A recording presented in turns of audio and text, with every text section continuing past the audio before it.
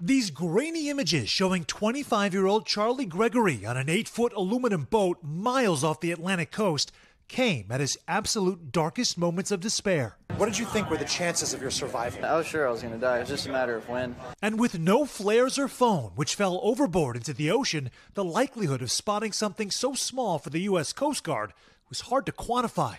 It's like finding a needle in a haystack. Person in a raft in the middle of the ocean, 13 miles offshore, outside of the search pattern that we had already searched already. Just incredibly difficult. Throughout the nearly 2-day ordeal, more than a dozen boats passed Charlie, many, he says, within a stone's throw. Were you using your shorts to try to wave them down? Yeah, actually, that's all I had was my board shorts, and I took them things off and was waving, yeah. I saw helicopters, I saw boats, I saw planes. None of them ever saw me. All of it with his boat partially submerged in the water and sharks everywhere. They would come right up next to you, and they just hover, and they don't really move away or anything. After his incredible rescue at sea, this improbable reunion, where there was plenty of love and gratitude for the first responders who saved his life. Every day, we celebrate the life of my son. He's back because of all your hard work.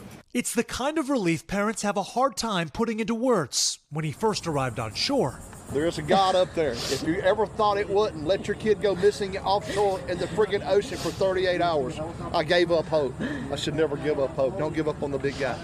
And also weeks later, in the presence of all those heroes. And I am screaming, he's alive. Charlie's been found. He's alive. And Raymond is screaming on, he's alive. And it just was an intense, overwhelming sense of elation and joy. I don't know how else to describe it.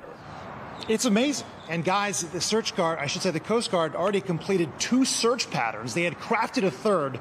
We're about 10 minutes into that one when they spotted a coconut in the ocean, as it was described to me. It turns out that in fact was Charlie. You know, I did ask him, would you do anything differently the next time? And he said, absolutely. I'd get a bigger boat. Right back to you. It is amazing. Never give up on the big guy. Sam Brock for us there in Florida. That was a great story, Sam. Thank you. Hey, thanks for watching. Don't miss the Today Show every weekday at 11 a.m. Eastern, 8 Pacific on our streaming channel, Today All Day. To watch, head to today.com/allday or click the link right here.